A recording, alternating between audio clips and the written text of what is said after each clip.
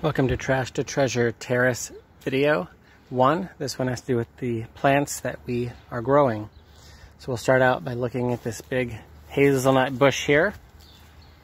And between it and the Japanese maple, they shade 2 of our honeyberries. Here's our honeyberry right here.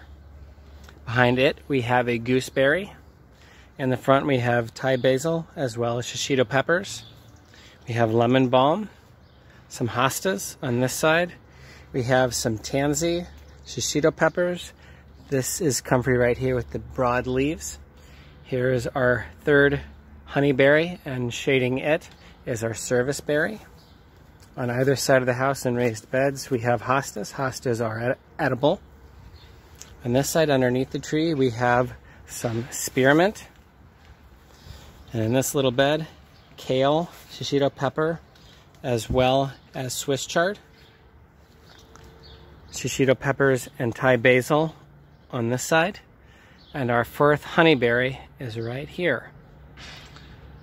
Turning around, we have some decorative ferns, as well as more hostas which are edible.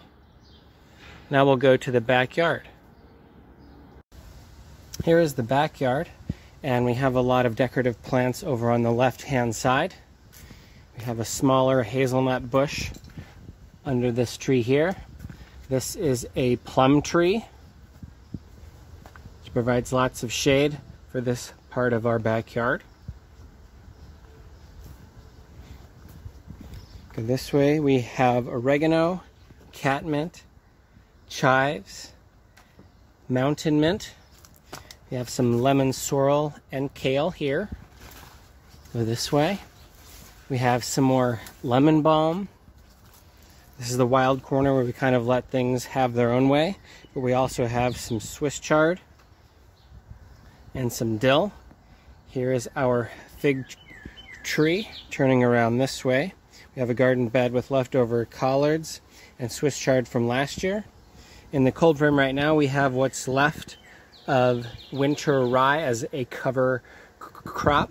If we turn, we find more Swiss chard and lemon sorrel.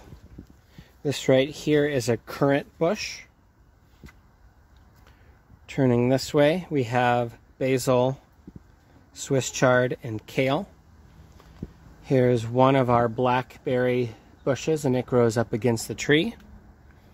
On this side we have fragrant spring tree. As you can see, there are some fresh leaves up on top.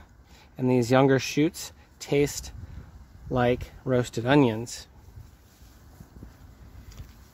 More lemon balm down here. Growing up this gate trellis, we have some old fava beans as well as some newer cucumbers. And in front, basil, tomato, and a hybrid pepper plant. Going back this way, this garden bed here, we have a lot of marigolds that's self-seeded, 1 cantaloupe,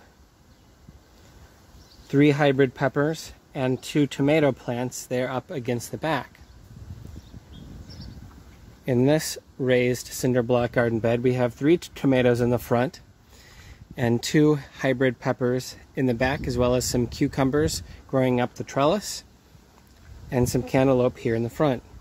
Next to the compost growing up this is more cucumber.